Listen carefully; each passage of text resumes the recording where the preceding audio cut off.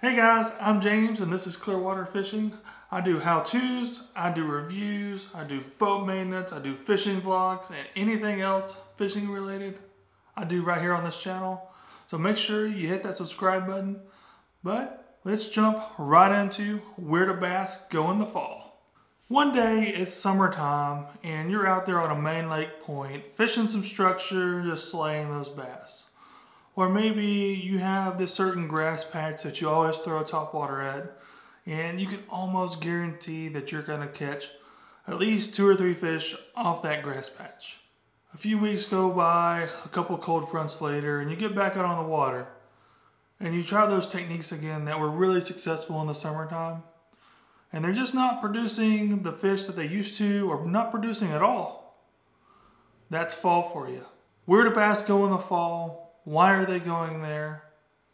And most importantly, how do we catch them? Bass, like all creatures, focus on reproducing and surviving. Well, right now we're nowhere near the bass spawn, so we don't have to worry about reproducing. So let's talk about surviving. So surviving for bass really have 2 main focuses here.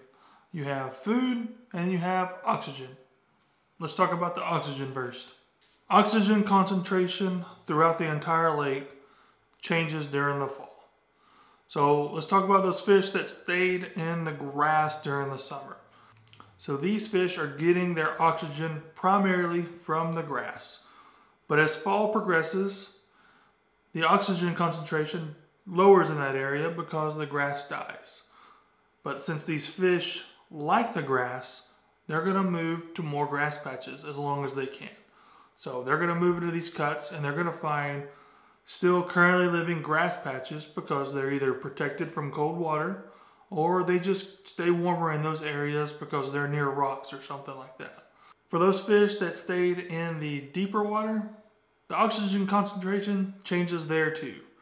So when the thermocline disappears, meaning when the lower water mixes with the upper water, the lower water has lower concentration of oxygen because it hasn't been mixing with the atmosphere.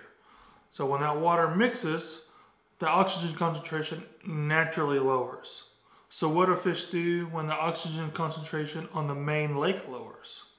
Hold on, I'll be right back. I'm getting kind of hungry and I need a snack. Oh, never mind. I got a snack over here. Look at that. Pretzels. Oh, just like me, the bass are going to follow the food. Oh man, those are good. As the water cools, the bait move further into the cuts. Now, I believe the reason for this is because they're following their food supply, which is plankton or algae and those type things that survive a little better in the warmer, more protected areas.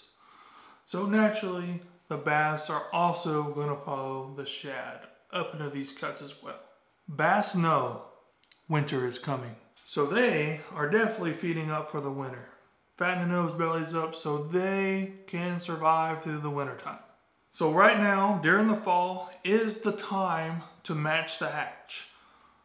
Find those shad imitating lures, those techniques that imitate shad, and hunt the shad down and hunt those bass down in those cuts.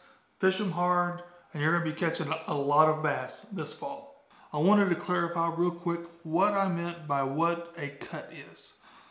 So during the summer, all of us are fishing these main lake points. Main lake, you got some points coming out on the main lake where the water depth drops off significantly.